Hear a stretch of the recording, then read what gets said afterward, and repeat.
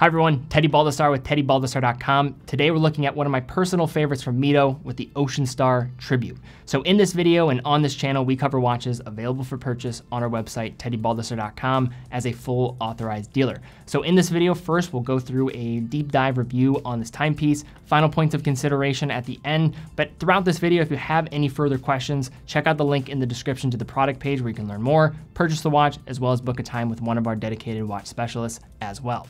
But guys, let's jump into the video, take a closer look at this watch.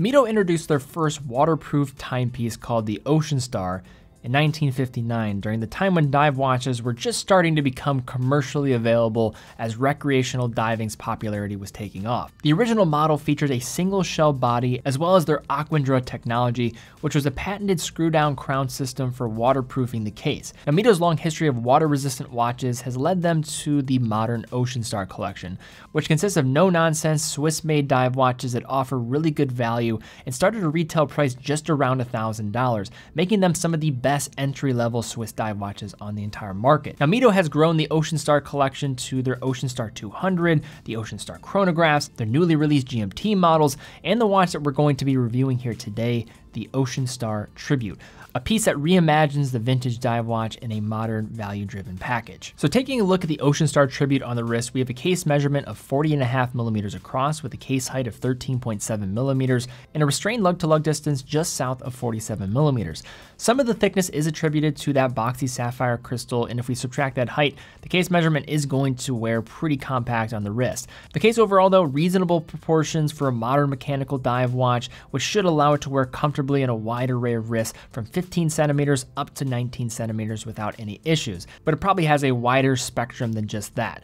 One other side note when it comes to the wearability is going to be the screw down crown. It does have some longer crown guards that are going to walk the sides of its perimeter. So if you are contorting your wrist quite a bit, you could get a little bit of pressing into the back of your hand, but this is a minor issue and I only found this was going to be the case in very extreme circumstances. The crown operates in typical fashion at that first point when unscrewed. It then will be able to hand wind the movement, second position to change the day-date function, and at the farthest pulled out point then can adjust the time while stopping the second hand in the process, so hacking seconds here. When it comes to the case, the Ocean Star Tribute is going to be featuring mostly polished surfaces, going to have a stronger polished bevel along the side of the lugs, but for the most part is going to really lean into that vintage polished look that complements that boxy sapphire crystal. In regards to the bracelet, so the 21 millimeter lug width is going to be a bit of a downside, but from there, when dealing with this bracelet, there's a lot to like.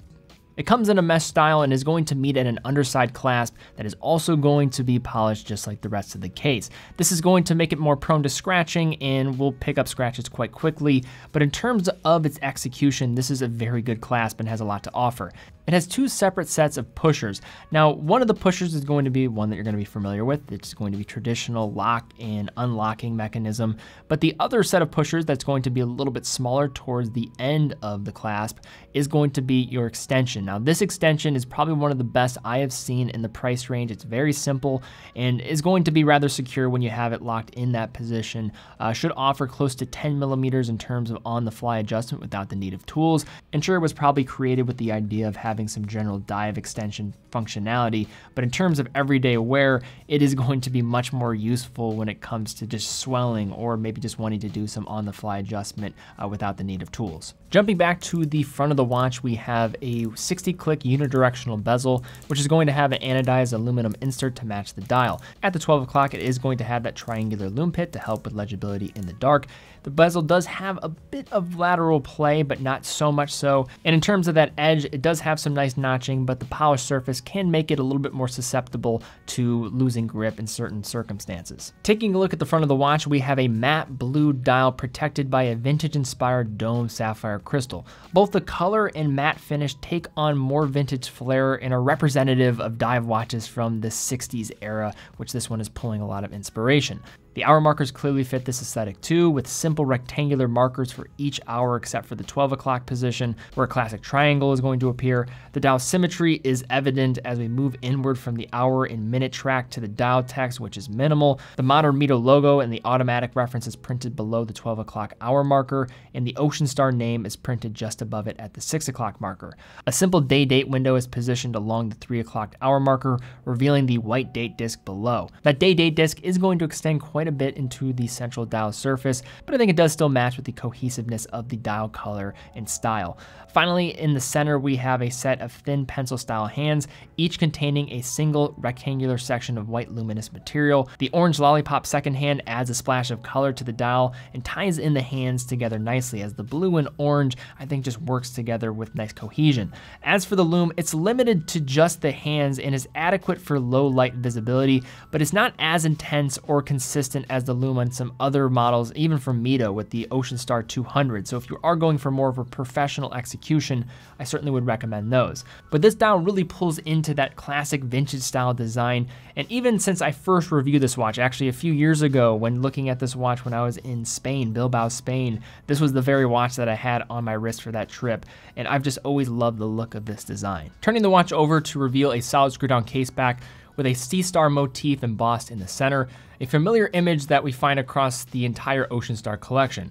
But beating away underneath the caseback is the Mido Caliber 80, a Powermatic 80 movement based on the ETA C07621. Modifications of this movement include reducing the beat rate down from 4 Hz to 3 Hz and reworking the barrel and gear train to achieve a power reserve of 80 hours, which is nearly double the original power reserve level.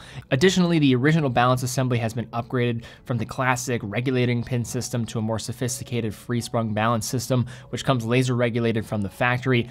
Out of the box, all the Mido models that we've tested have come in with some really good specifications, running within cost parameters in many instances, which is impressive, but also is kind of in alignment in terms of Mido, what they're doing in general practice. They're well known for developing a lot of pieces that have COSC certifications, and when they were actually recording this information and releasing it, they were near the top 5 to top 10 in all of the Swiss watch industry for what they were producing in terms of volume. Again, this movement operates at 21,600 vibrations per hour, 3 Hz, does feature hacking and hand winding, hacking stopping the second hand when you pull the crown to the farthest position. It has a power reserve of 80 hours. Now to unpack looking at this Mido Ocean Star Tribute. Now, not to be overly emphatic here in regards to the Ocean Star just because I'm talking about it right now, but the Ocean Star to me, I feel is one of the best representations of a Swiss-made watch for $1,000, especially when you're talking about the dive watch category. It is just simply very well made. Now, comparing this to the Ocean Star 200, the Ocean Star 200 is going to lean a little bit more into professional specifications and positioning. This one's going to appeal to a different type of norm in regards to vintage aspirations and looking back within the archive. That might come with some compromises, mostly with the lume and also the use of crystal, which is more of an aesthetic difference rather than really any upside in terms of feasibility of pursuit of dive watches. But when you look past that, you get to see what this watch is really representing, a vintage-inspired dive watch with many of the same components that makes the Ocean Star a fixture in this $1,000 price range as a Swiss dive watch. The Ocean Star Tribute also comes with one of the best bracelets that I have found in a dive watch for this price range. I love the on-the-fly adjustment. The clasp is going to get scratched up pretty quickly with that high polish, but if you're not crazy about that and just care about the actual usability of the clasp itself, then this one is going to shine with great ease. And in addition, the bracelet is very breathable. It's not going to pull hairs despite being that fine mesh style, which sometimes in these $1,000 price range and below pieces can be a challenge. 80-hour power reserve on the inside, a lot of value being packed there, just basically more peace of mind than anything else. And just like a couple years ago when I initially was able to spend some time with this watch, I think still a lot of the same elements are there, if not maybe even further. As you go out and you get to handle hundreds, if not thousands of watches, you get more appreciation for certain things that you've handled in the past. As the flock becomes a bit larger, you get to really hone in on what works and what doesn't. And the Mido Ocean Star Tribute just simply works. Maybe not the most professionally capable dive watch out there on the market, but still value packed, in a nice position, and in an Ocean Star range that is incredibly overlooked. All right, guys, well, thank you again so much for watching. If you did enjoy the video, please give it a thumbs up, subscribe, and hit the bell icon. That really does help out the channel. But also, if you're in the market for this watch, check it out on TeddyBaldassarre.com. TeddyBaldassarre.com is a full authorized dealer of all the brands we carry, quick and fast fulfillment, dedicated customer support, All of our products also come with a full factory warranty as well. And finally, 9 out of every $10 we generate goes right back into the content that we're creating here, as well as on our main channel, to help foster up a new generation of watch enthusiasts in the process. But guys, thank you again so much for watching. Be well, and I will see you all very soon.